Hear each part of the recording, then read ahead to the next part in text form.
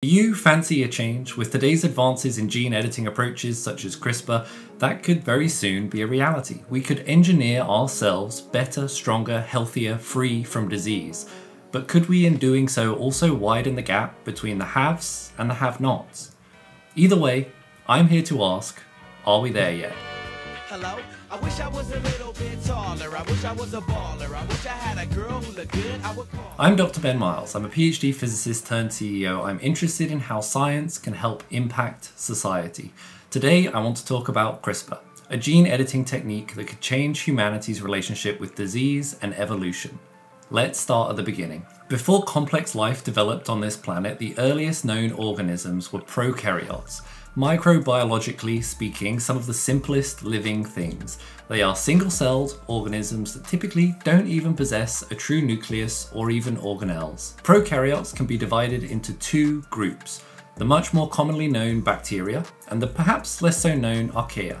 Bacteria and archaea with eukaryotes, which are us, more advanced kind of cellular organisms, overall form the three domains of cellular life. This is where our story into gene editing gets interesting. Prokaryotes have evolved their own rudimentary immune system that confers resistance to foreign genetic elements such as those present within bacteriophages. Bacteriophages are essentially viruses for bacteria. They replicate the same way a virus does by breaching a host cell, injecting their genetic material into it, and starting to convert the cell into a baby bacteriophage production machine. To protect themselves against these invaders, prokaryotes capture snippets of these past invading viruses' DNA and they store them in segments of RNA called CRISPRs. This stands for clustered, regularly interspaced, short, palindromatic repeats. Nailed it.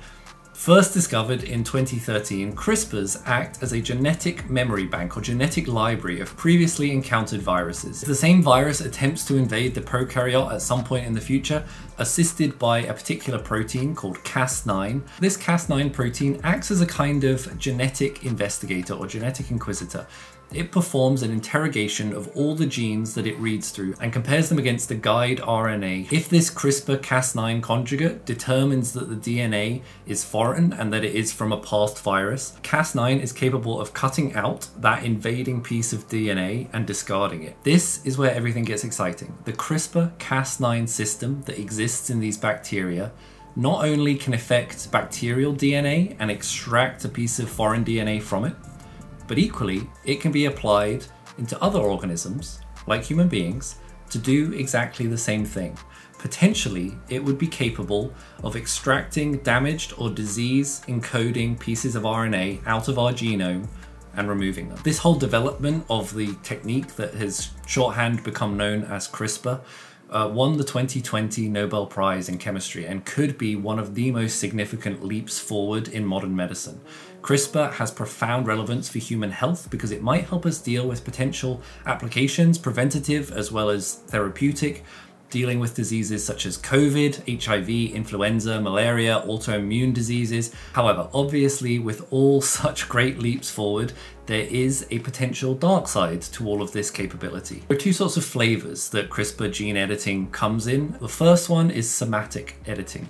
It's essentially editing to the genome of an individual to specific tissues typically within that individual. These edits, importantly, cannot be inherited by a person's offspring.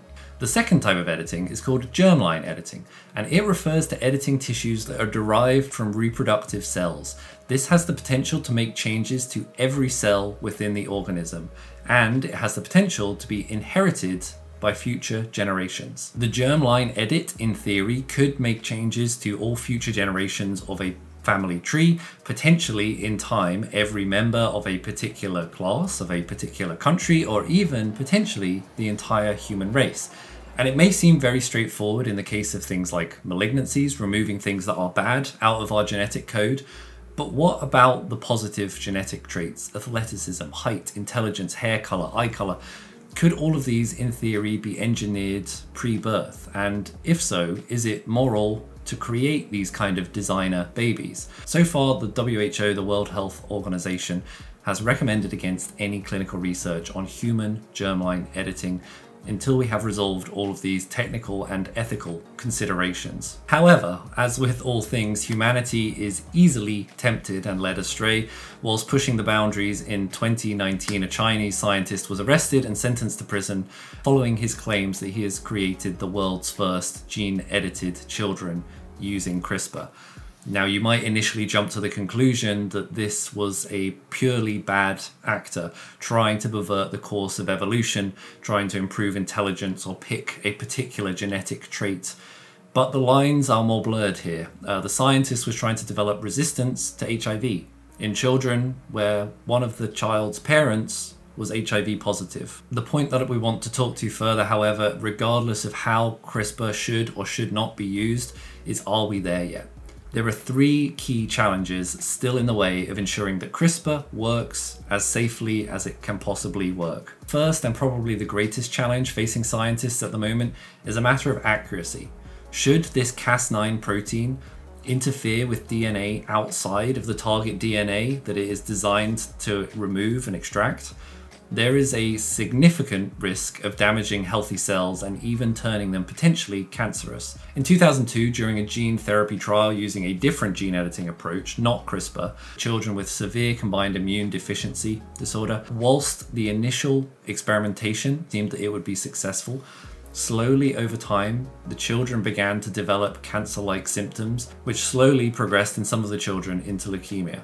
This ultimately, and rightfully so, halted that trial. Another major puzzle, another major challenge to be overcome is how do you actually deliver this CRISPR system into a patient's cells? Typically, the way of doing it is using a virus and reverse engineering it, forcing it to carry a CRISPR payload into the desired cell. This process is known as a viral vector, and whilst it is an incredibly powerful technique, it also is yet to be perfected. When this does go wrong, two potential problems arise. Either the viral vector infects several different types of cells beyond the target tissue, say it was supposed to be infecting skin cells, maybe it potentially goes off and it infects a whole bunch of different muscle tissue. What scientists are trying to do at the moment to limit this unintended consequence is to choose systems that are inherently, to some extent, self-contained. At the moment, some obvious target choices are things like the eye, which is largely a self-contained system. It doesn't interface with the rest of the body very easily. The other big concern associated with using a viral vector, and potentially the more serious one, is how does the human immune system actually respond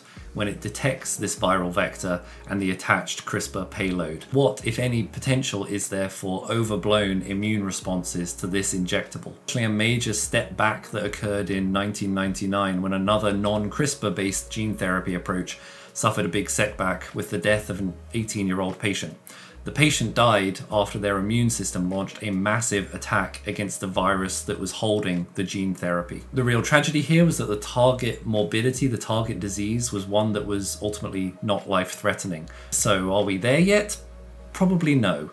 This technique still needs further development, though it remains one of the most exciting medical advances in modern medicine. As research continues to accelerate, CRISPR may one day mean the end of human disorder and disease. If you're interested in seeing other examples of science impacting the world, here's a video on how cosmic rays affect Super Mario speedrunners. Thanks very much for watching. I'll see you next time. Bye.